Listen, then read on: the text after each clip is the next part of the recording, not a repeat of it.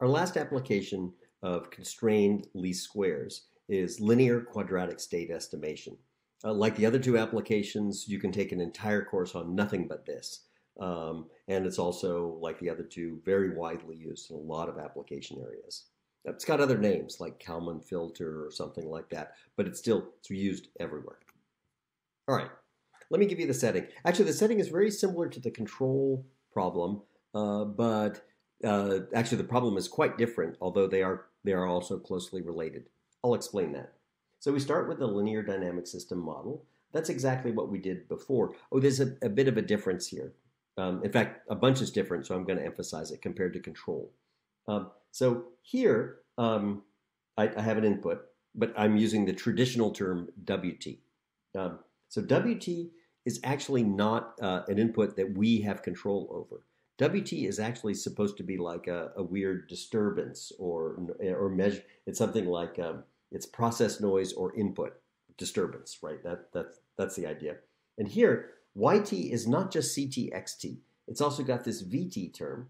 And VT is the measurement noise or measurement residual, and that's a P vector. So so you have these measurements. That's the idea. Now, in the state estimation problem, here's a statement of the problem. I'll tell you what AT, BT, CT are, and I'm going to tell you what the measurements are, Y1 through YT. So that you know. And your job is this: estimate or guess the state sequence. That's the goal. Okay.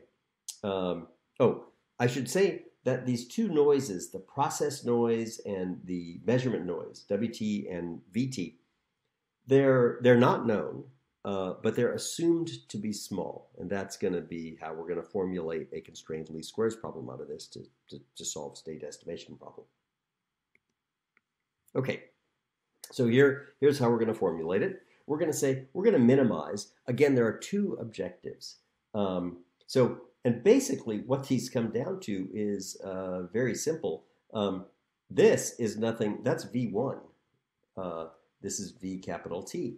And so basically the two terms are here. We can either come up with a state sequence where we make the W's small, or we can make the V's small. And that's actually these are the two objectives. And of course, we're going to scalarize it and with a positive parameter in between them to trade off. And so this is the measurement error plus the process error. And then we'd say subject to the dynamics, right? So what we're really going to do is the variables in our optimization problem are going to be the state sequence. Also, the input noise sequence, right? No, we don't care about the input noise sequence, but the idea is we need it so that we can express the idea that it's small. Okay, so here they are. The measurement noise is simply the sum of the squares of the VTs. The secondary objective is going to be the sum of the squares of the process noise. And lambda, as I said, is a parameter that we can trade off. Now, I should say here in the state estimation problem, unlike the control problem, we're actually going to have a non-ad hoc, a principled method by which to choose lambda. We'll see that we're going to be able to do that by cross-validation. So that's coming later. All right, so we are going to take this problem and we are going to do the same thing we did in the control, and we're simply going to make it a giant constrained least squares problem. I say giant because it can have thousands of variables, but again, it is just simply not a non-problem. Okay. So, all right, here it is. So this is our objective. Here's our objective. We have to minimize the sum of the squares of the process noise plus lambda times the sum of the squares of the measurement errors noise plus the lambda times the sum of the squares of the process noise. That's the W's. And so again, we're going to write it as a giant constrained least squares problem. We're going to concatenate all the vectors into one vector, all of our variables, so x1 up to xt, w1 up to wt minus 1. We're just going to concatenate them into one vector. And now we have to say what is a tilde, b tilde, c tilde, and d tilde. Well, here they are. Actually, they look shockingly close to the matrices you saw in the control case. They are very, very, very close. And that hasn't escaped people. the fact that there's this very close mathematical connection between the control problem and the estimation problem. In fact, I guess people refer to these as dual problems, which I'm not going to go into, but it means that they're intimately related. Note that they're actually very different, though, right? In the control problem, there's an input that we imagine that we have control over, and we're saying, what should it be? Like, how should I operate my airplane, or something like that, right? Here, however, we observe some measurements, and the goal is to estimate the state. So it's really it's a bit different. Okay, so I won't go into auditing this, or maybe we can take a look at one. These, I think by now you should be able to read this, that C tilde times Z equals D tilde. This first row is basically a state update. It says A1 times X1 minus X2. That's this term. That's A1 times X1 minus X2 plus B1 U1 equals 0. But that's the state. That's as X2 is A1 X1 plus B1 U1. So this is dynamics equations. Okay. So we solved this problem, and it's just a big constrained least squares problem. It's once again very sparse, so we can solve it extremely efficiently. Actually, even more efficiently than that, because it's actually not just sparse, but it actually has a structure called banded. It doesn't matter. It's just we can solve it super efficiently. Okay. Now we're going to talk about something else, which is missing measurements, and this is going to be our pathway to a rational method. A non-ad hoc method for choosing the parameter in here, the lambda. Okay, so missing measurements goes like this. Let's suppose they have a bunch of measurements, yt, but only for t for certain times. So, for example, at certain times you just don't get any measurements. Oh, by the way, I should say we can make this even more complicated and say that certain individual components of y usually are associated with different sensors. And so, like, we could say that, in any time period, one or more sensors might fail. And then, so we can make this more complicated if we like, but this is good enough. So what we do is we just say at certain times, we have no measurements. There just aren't any. Sorry, we don't have any measurement. Okay.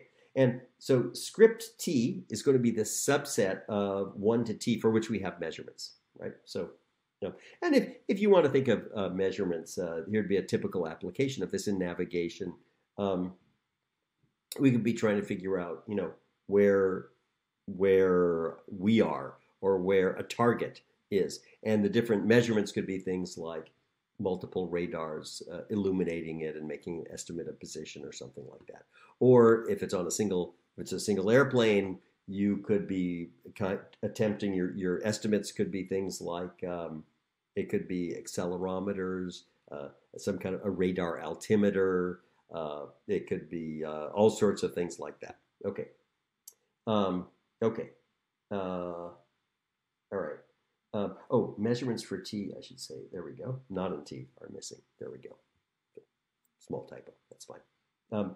So to estimate the states, use the same formulation, but what we do is we only, of course, take the what we do is only for when we have the measurements do we contribute to this JMeasure thing.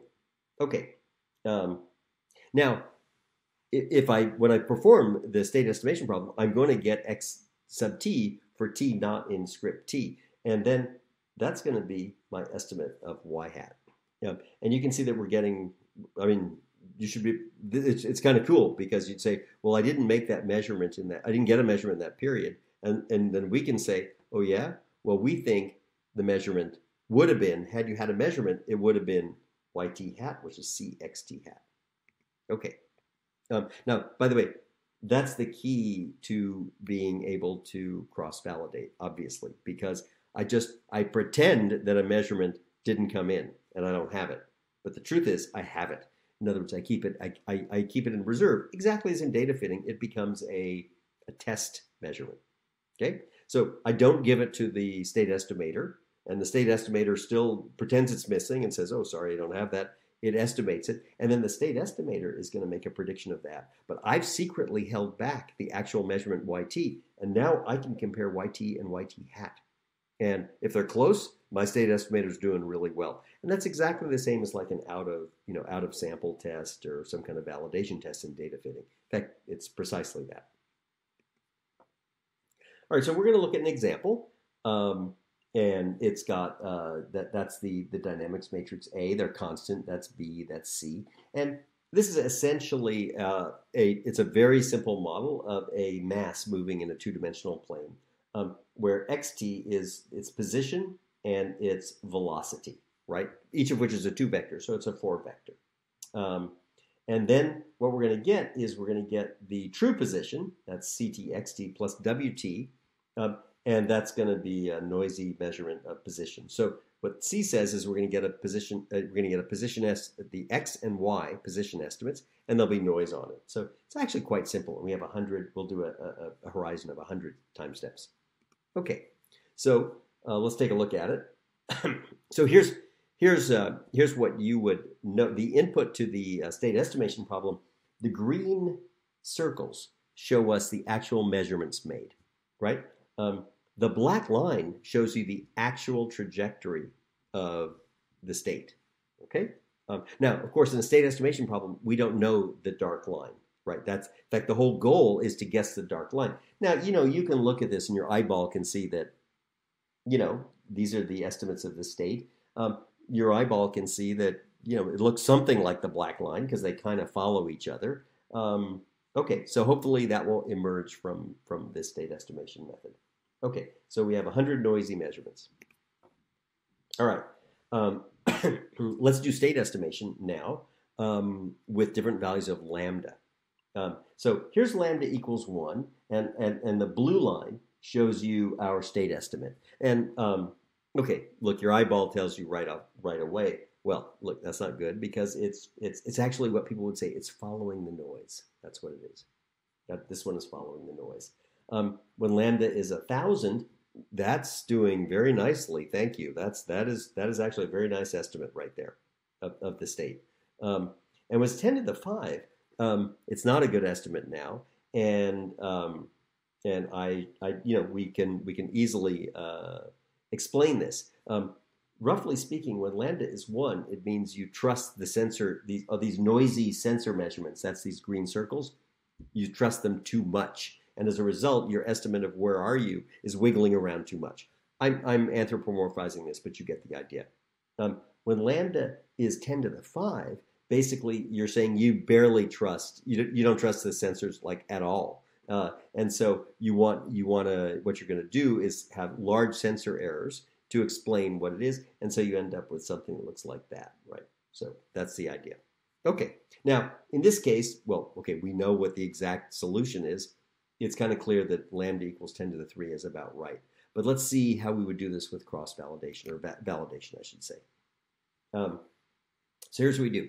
We just randomly remove 27 of the measurements and use that as a test set.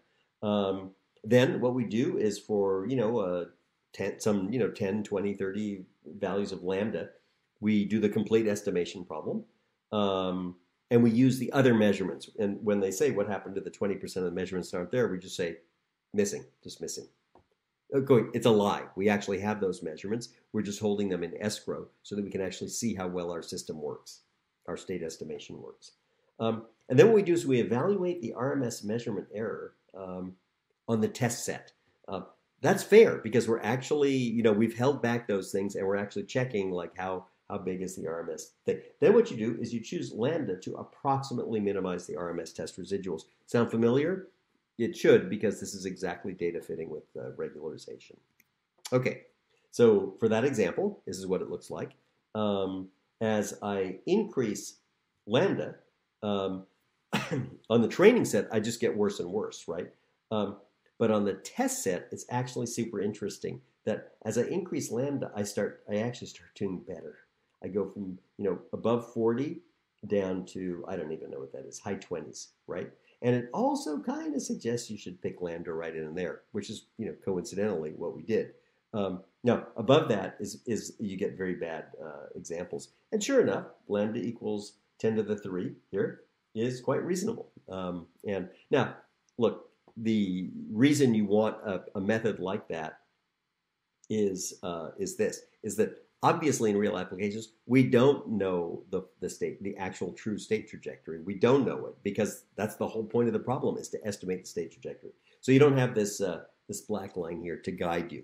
And not to mention, this doesn't happen usually in 2 dimensions or whatever, or 4 dimensions, because that's just way too small a problem, right? So this is, and then you're on your own trying to figure it out, and that's exactly where this kind of cross validation method will actually allow you to do this.